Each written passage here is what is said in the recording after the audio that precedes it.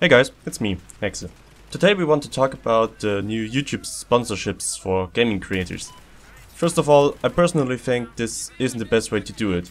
The emoticons should also be usable in the comments, not only in the stream of this channel, so you can use the emotes at the whole platform, for example. Secondly, I think it's the wrong approach to the ad problem.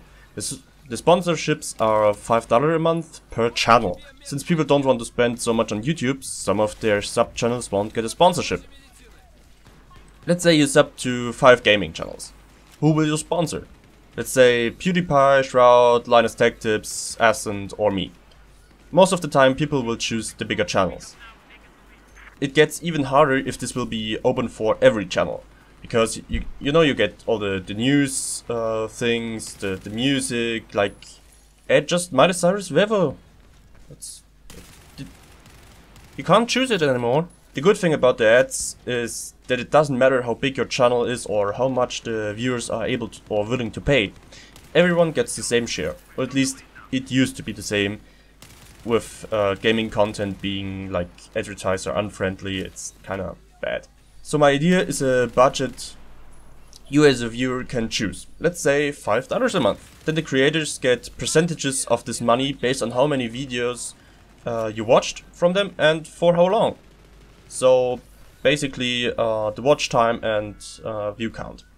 If you haven't subbed to the channel, they for example get only half of that. If you only watch one channel, it gets all the money. Simple. The more you watch, the more channels you watch, the more videos you watch, the amount, the percentages obviously go down and get shared over more videos, more creators and such, but everyone gets something.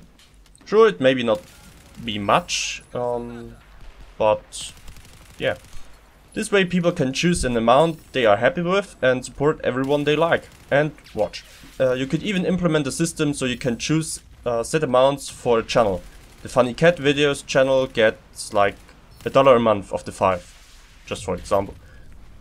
People you watch more get more. People can choose the amount they want to spend on YouTube themselves.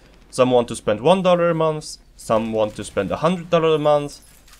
It doesn't matter. Everyone you watch gets a percentage of the amount. Bigger and smaller channels benefit from it, and the smaller channels are what YouTube used to be about. Not all the big channels getting hyped and such shit.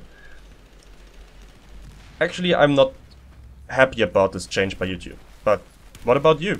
What do you think will happen with the new sponsorships, and how would you change the system? With that being said, let me show you a magic trick. And I'm gone. It's magic.